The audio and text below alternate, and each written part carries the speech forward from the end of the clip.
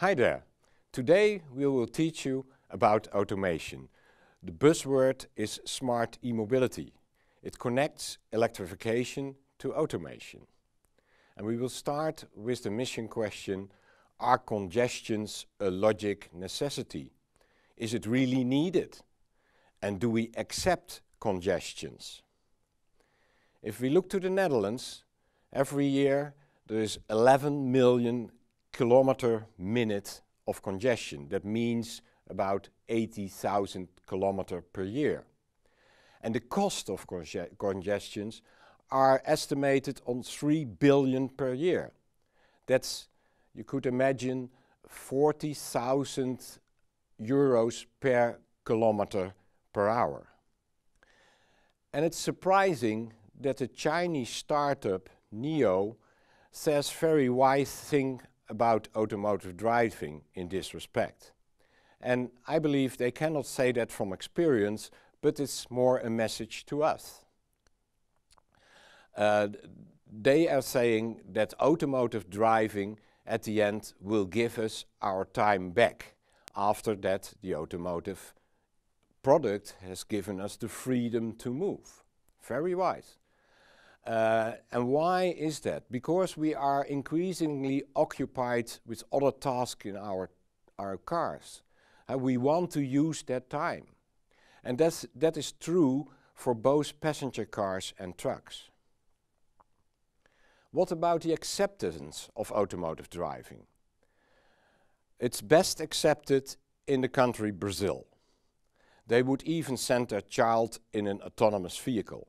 Maybe that's the mistrust and unreliability of the Brazilian drivers, I don't know. But in car countries like the UK, Japan and Germany, acceptance is still low. And that's probably related to our history in cars and the emotions we have with them. We all think we can drive as good as Max Verstappen. Yes, for a few seconds. Only we are good drivers when we are concentrating. That's the point. And in normal daily driving, that's not the case anymore. And unfortunately, also car accidents are still there. 95% of the accidents is caused by the humans. It's not the technology that fails anymore, not the brakes that fail, or a tire that runs flat. It's the inability of the human to drive faultless without the concentration. And the social cost of traffic accidents are high. It's estimated in the Netherlands 14 billion per year.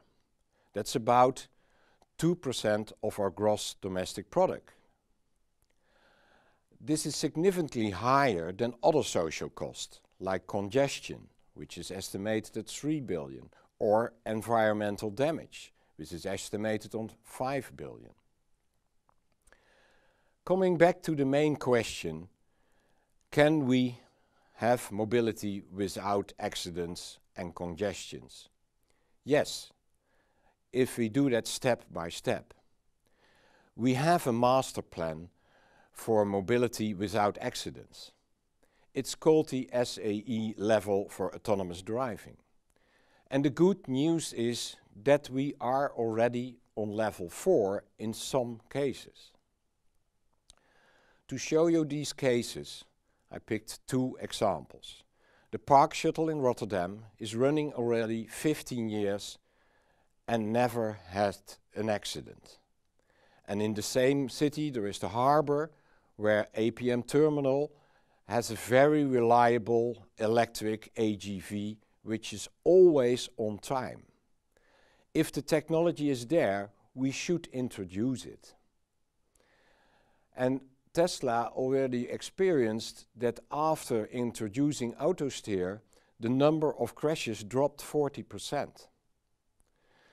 However, accidents made by an automatic driving vehicle or a robot is seen as more severe.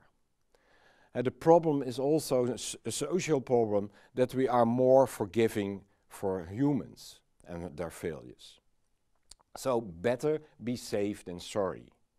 However, Volvo is now aiming at 0 casualties in 2020. And that we wouldn't have expected 10 years ago. We are already in phase 2 of the technology adoption, and that already started. In 2 decades, we could achieve the utopia of self-driving vehicles if we want. And the effects on mobility are high. We will see mobility as a service. We will see insurance which is more technology focused and driver focused. And the supply chain and logistics will also change.